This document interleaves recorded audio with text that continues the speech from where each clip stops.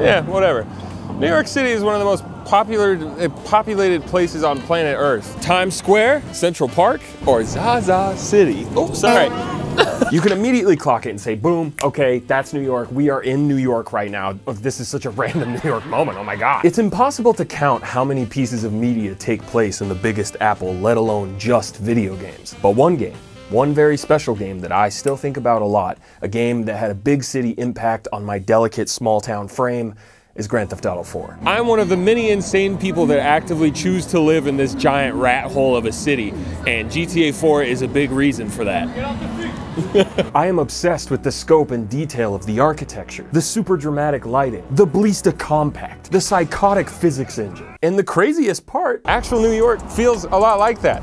Well, not the physics engine part, but how did Rockstar do that? How did they condense the atmosphere of this massive city onto a single Xbox 360 DVD while still having it possess that intangible, how you say, je ne sais quoi? That's not even GTA 4, that's Halo 5. That singular question defines what I love the most about Rockstar games, and I think it's why I keep making like a billion videos about them. Rockstar's game design is outdated might forever be the most viewed thing on my channel, and I am very okay with that. I'm really proud of that video, and I stand by just about everything I brought up, including but not limited to the busted-ass wanted system and a series of incredibly linear missions that treat you like a child with no brain or functioning thumbs. But at the same time, Red Dead 2 has been squatting in my abandoned mine cottage for the better part of the past 6 years. And I think it's because I also stand by other things I said. Like how this game has some of the best writing of any piece of fiction I've ever consumed, and that it looks and sounds like God. Much like how GTA 4 captures the distinct feeling of being in New York, Red Dead 2 captures je ne sais quoi for the American wilderness that I personally know, while also capturing something so beyond what I could ever know. That push and pull of loving something so much, yet being so frustrated by it. This game had to be more than just a busted wanted system or thumbless child simulator, right? Blu-ray discs are big as hell, and this game came on 2 of them, so you bet your ass they could fit a lot of real estate on these hogs. After revisiting this Titanic game, this time powered by my Titanic computer, which is in turn powered by 6 Titanic Sega Dreamcasts in a human centipede type formation, I'd love to share with you what I discovered while returning to Red Dead Redemption 2.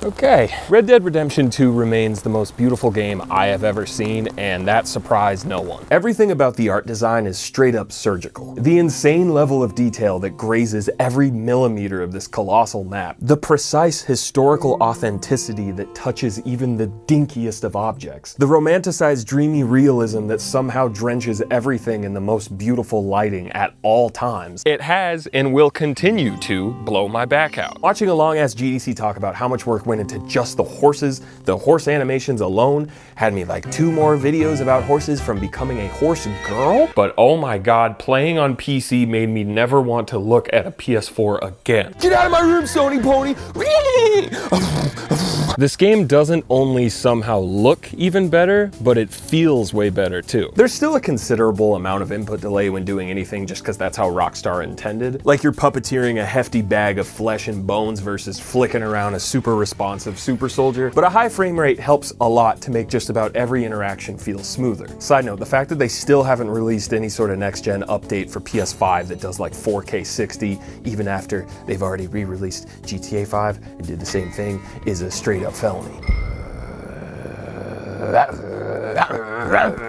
Hi, I'm Jakey, and Jakey, attorneys at law. Thanks to Opera GX for sponsoring this video. The internet will likely lead to the end of all humanity, but that doesn't mean our browsers have to be boring in the meantime. Opera GX is a web browser built for gamers that is not boring. You will be entertained, Duncan. Opera GX has mods, cleverly titled GX mods, that can make your browser do all sorts of wacky fun stuff. In the GX store, you can find all sorts of mods, including the Nakey Jakey one, in case you give a shit about that guy. The mod has its own own background music, its own keyboard sounds, its own opening and closing of tab sounds, its own theme and color of the browser, its own dedicated wallpaper. You can also disable and enable individual mods in the mods menu located on the sidebar. I love video games.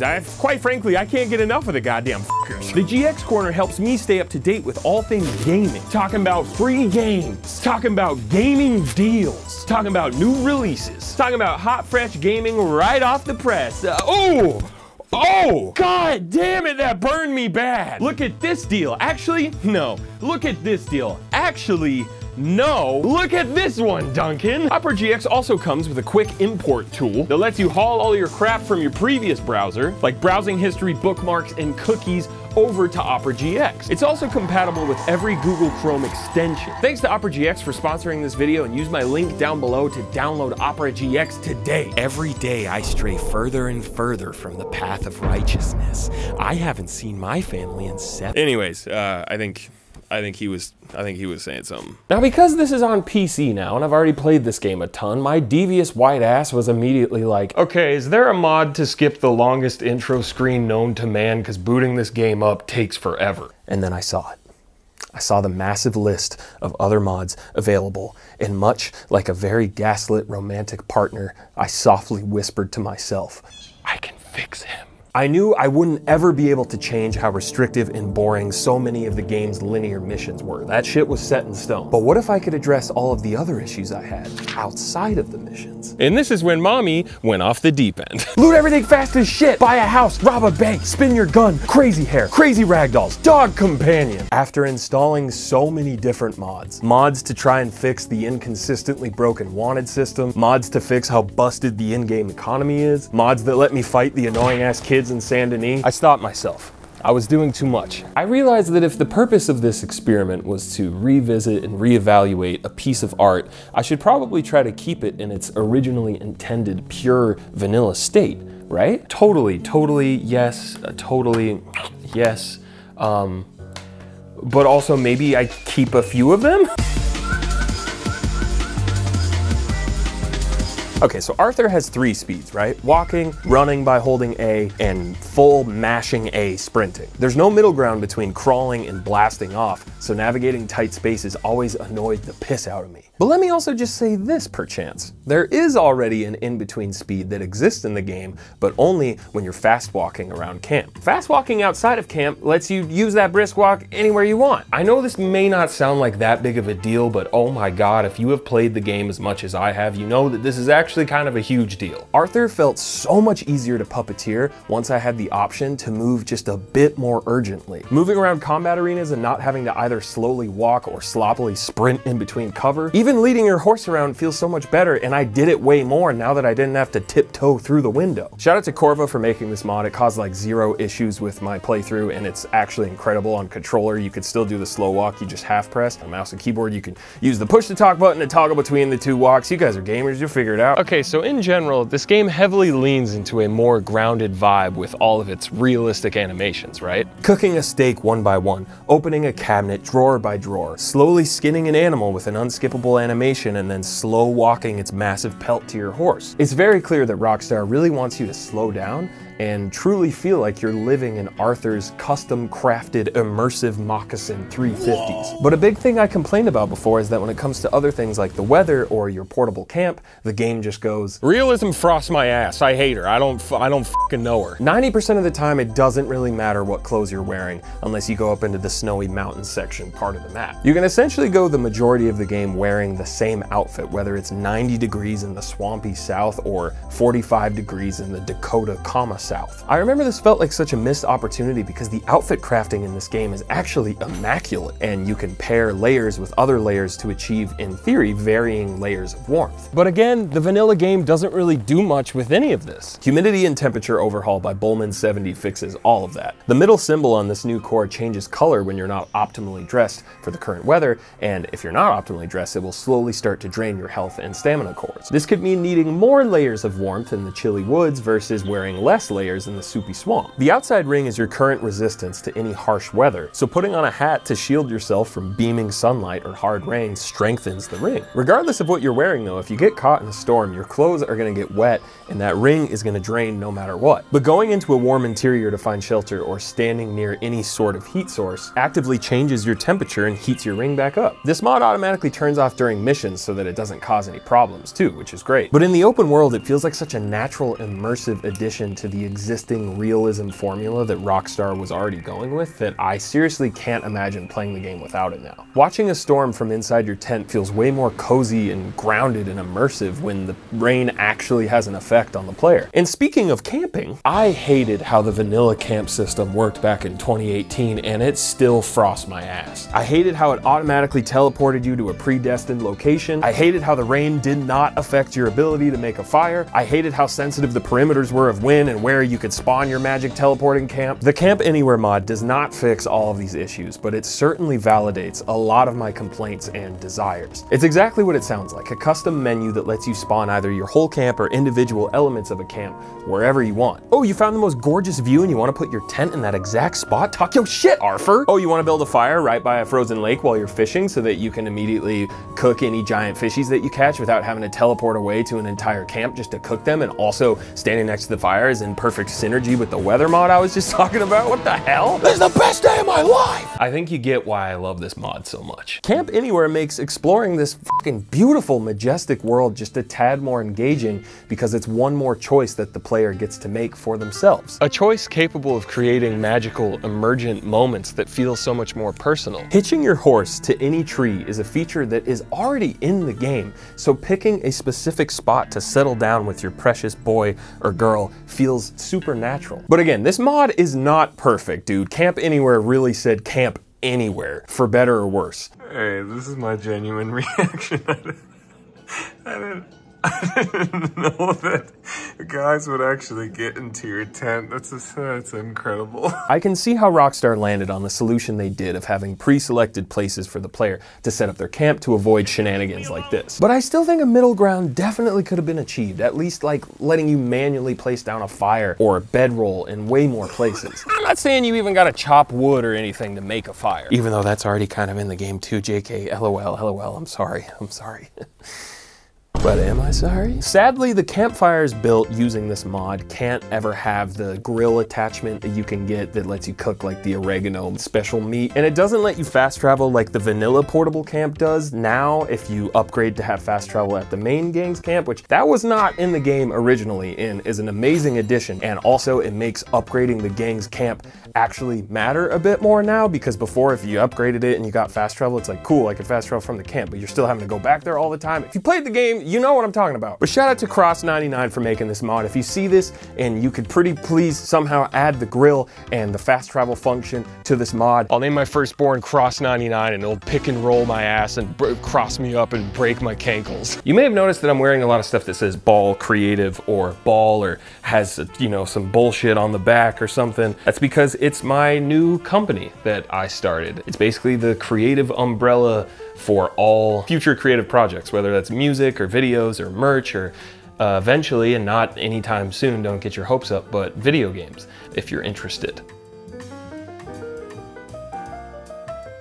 Okay, real quick, one more mod is Selling Guns by Bullman70. Jesus Christ, this guy is really crushing the mod game. Rockstar updated the game to have a weapon locker at the main camp, which is amazing because now you can finally organize the billions of guns. But Arthur can sometimes still pick up guns that you can't then put into the weapon locker, so they just get stuck in your inventory, and it's annoying as shit. With the mod, you can go up to this guy and sell whatever guns you want and just get them out of your inventory, and it's amazing. Okay, mods, we get it, bro. You're a Discord kitten manager. Get on with it. Clearly, these mods were a very important part of my return trip and improved my experience by base boosting mechanics that were already in the game. But really, they were the catalyst to truly enjoy and savor all of the things that the game has already possessed since 2018. What had started as I can fix him eventually turned into he can fix me.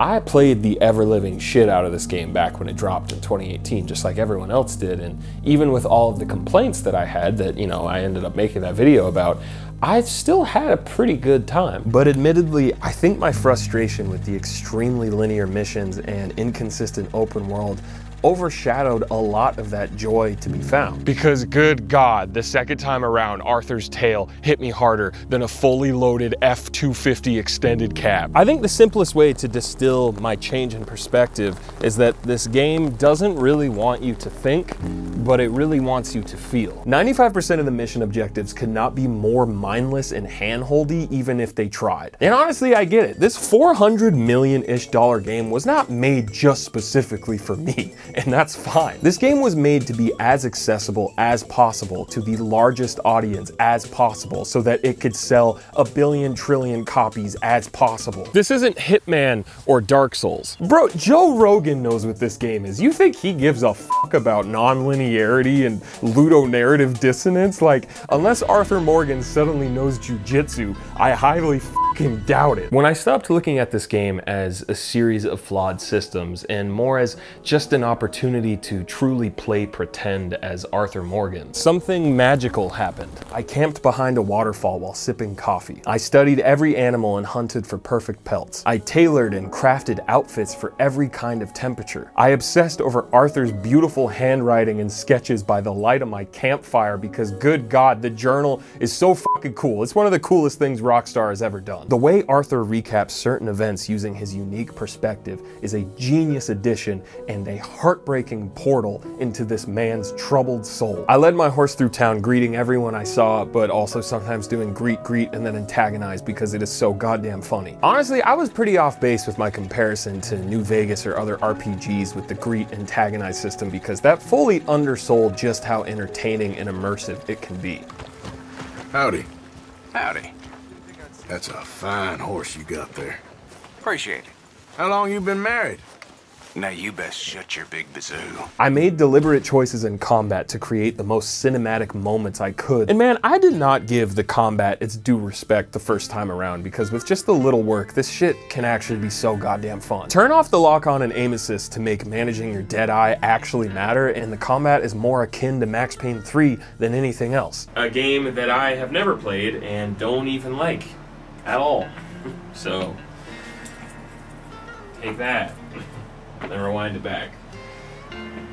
Power to the players got the power to make your booty go crack. Also, last mod I'm going to talk about, I promise this time, Ped Damage Overhaul is great if you're an expert gamer looking for an actual challenge. Enemies are no longer bullet sponges and die faster in more varied ways depending on the type of ammo that you use, but also you die way faster and it makes combat way more tense and resources like food and healing tonics actually matter now. But also story NPCs die way faster now too, so that kept happening and I had to like crank their health up in the I&I file. Expert fucking Geek Squad shit, but it definitely made combat more engaging if that sounds like your cup of tea. Knowing the exact fate of the Dutch Vanderland gang made me want to play this game with so much more intention. I engaged in as many camp conversations as I could, wanting to fully explore the depths of these layered characters and all of their intricate relationships. There are so many thoughtfully scripted interactions that I had just completely missed the first time around. With the departure of Rockstar co-founder and lead writer Dan Houser, I am definitely rooting for GTA 6 to still have the most interesting, well-written story that it possibly can. But if I was a betting man, I think Red Dead 2 will likely go down as Rockstar's opus when it comes to narrative. Because it's not even just the writing and performances of the main cast who all knock it out of the park, but even random NPCs and strangers will have conversations with Arthur that will just completely rip your heart out. I started treating the missions in this game as more of a great TV show that I want to binge versus some super stimulating gameplay experience. I'm never gonna stop wishing that the outdated and severely restrictive mission design was way more interesting, but that also doesn't mean that they're all necessarily bad to experience. Largely because of the goddamn soundtrack. This goddamn soundtrack. I wish I could use it in this video without getting copyright claimed. I know I mentioned how good it is back in 2018, at least a little bit, but dude, it is not just good, it is like consistently perfect. The way the game starts incorporating themes from the first game during the epilogue with John will make a grown man spit up like a baby in the Nashville, Tennessee rain. And that's one of the most impressive things about this game is how it not only makes the story of the first Red Dead hit that much harder like a fully loaded extended cab F-250, but simultaneously kind of blows it out of the water. I remember when the second trailer for Red Dead 2 dropped and so many people, myself included, were like, who's this square jaw gruff motherfucker eating soup? I want to play as John. Where's John? We want John. We want John. We want John. Dude, like in a trolley problem type beat, John is so dead before the train. I'll shoot him before the train even comes. Like, there's not even a conversation to be had. And I love John. I love his story in Red Dead 1. I love his performance. I love his character growth in Red Dead 2. But Arthur is just simply that compelling. I know I had said before that he's my favorite protagonist in any Rockstar game, but dude, no, he's my favorite protagonist in any video game, period. Just ever. Other than the fucking, bird in Angry Bird. Not to say that everything is perfectly consistent as far as video game narratives go. The ludonarrative dissonance can sometimes be a little strong with this game. Not as bad as something like The Last of Us Part 2, because come on, you're a gang of outlaws. Of course you do awful shit like kill people. But you spend so much of your final moments just absolutely mowing down with like literally one of the missions with a Gatling gun, largely innocent army men and policemen. And then the heartfelt music montage is like, you're a good man, Arthur. And it's like, what if this guy had tuberculosis? What if this guy had a wife and kids? Obviously, I'm mostly kidding.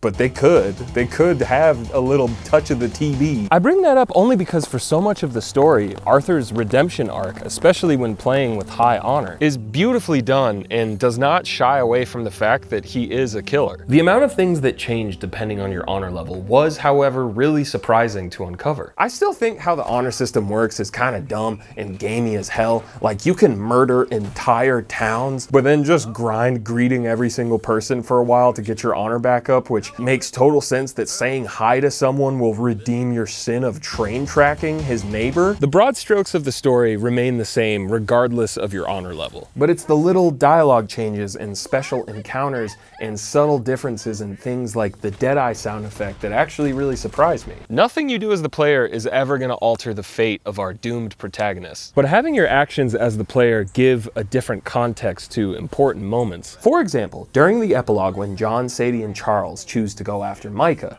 if you had high honor with Arthur, Charles says this: "We owe this to Arthur." You think Arthur cared about revenge? I'm not so sure, especially not at the end. He cared about stopping Micah, and that's what we're doing. And if you had low honor with Arthur, Charles says this: "We owe this to Arthur." Revenge. That might be something he could have understood. This ain't just revenge. It's about stopping the man.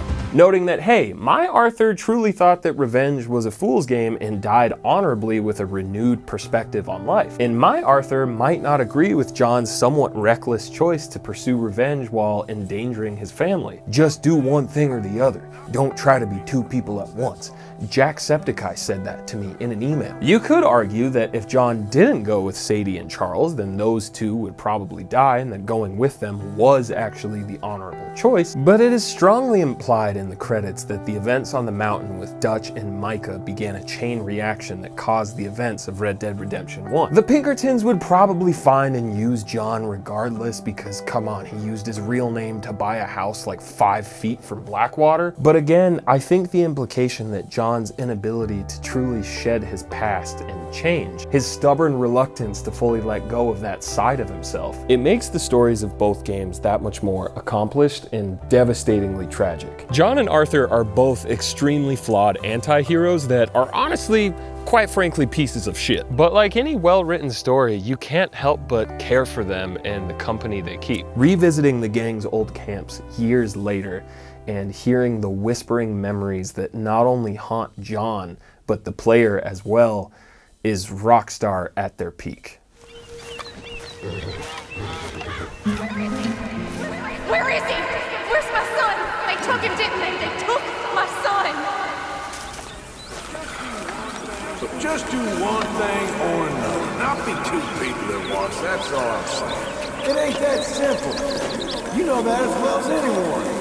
In the end, both Arthur and John make a sacrifice for someone or something bigger than themselves. In this world, a world created by thousands of dedicated employees that also gave it everything they had, sacrificing, unfortunately, by crunching a shit ton of hours. A world that painstakingly recreates half of the first game's entire map, only to be used for like 2 story missions, and it's just this insane bonus after you've already had 60 hours worth of content. Much like how Rockstar's vision of New York absolutely enraptured my gamer body, this dream world impressionist cowboy painting of America is one of my absolute favorite places to inhabit. Red Dead 2 is an imperfect album made by my favorite band, the Chainsmokers. Not every track is a top 10 Britney Spears banger. Like, I definitely want to skip through a lot of them, especially the Wanted System track. But look at my Spotify Wrapped and what's my most listened album. Oh, look at that, it's Red Dead 2. That metaphor works in a couple different ways because Red Dead 2 original score actually is in my Spotify Wrapped, perchance. Thank you so much for watching my video. I really do appreciate it, and I hope you liked it. Now I'm gonna try to not fall down this hill.